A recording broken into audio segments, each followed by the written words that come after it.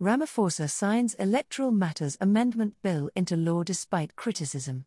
President Cyril Ramaphosa has signed into law the Electoral Matters Amendment Bill, amid criticism from civil society organizations and political parties. Ramaphosa said that in a year in which voters were presented with the greatest diversity of electoral choice, the legislation constitutes tangible, material support for a vibrant, competitive, open and equitable electoral system and democratic culture.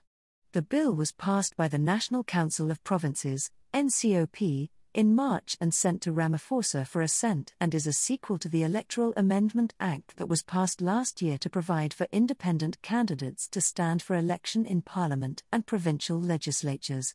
He explained that the bill made consequential amendments to the Electoral Act of 1998, the Electoral Commission Act of 1996 and other relevant legislation, which he said arose from the introduction of independent candidates and independent representatives in the National Assembly and provincial legislature. In this context, the new legislation provides for independent representatives to receive funds from the Multi-Party Democracy Fund, which is also administered by the Independent Electoral Commission, IEC, he said. Ramaphosa noted that while the represented political parties fund was resourced by the fiscus, the Multi-Party Democracy Fund aimed to raise and distribute donated funds from the private sector to represented political parties. He added that the fund would now include independent candidates. Last month, 10 opposition parties represented in Parliament petitioned Ramaphosa to not sign into law the bill, on the grounds that it is unconstitutional.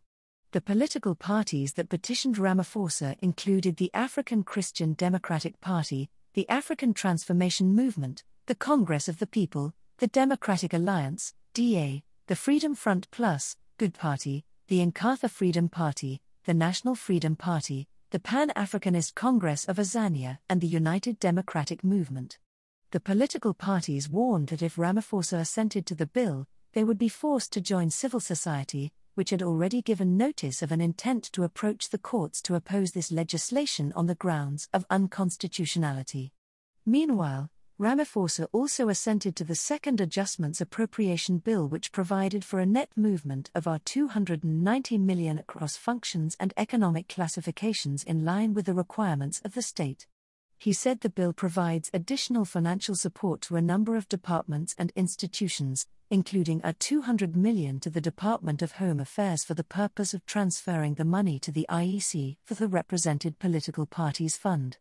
The aim of the fund was to provide funding for political parties represented in the national and provincial legislatures, he said.